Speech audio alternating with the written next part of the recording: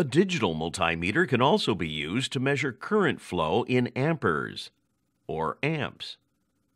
In order to use a digital multimeter as an ammeter, the main selection dial needs to be set to the correct current measurement range, and one of the leads needs to be moved to a current measuring socket.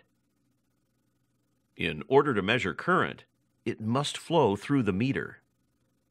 This requires disconnecting the power source, connecting the meter into the circuit, and then reconnecting the power.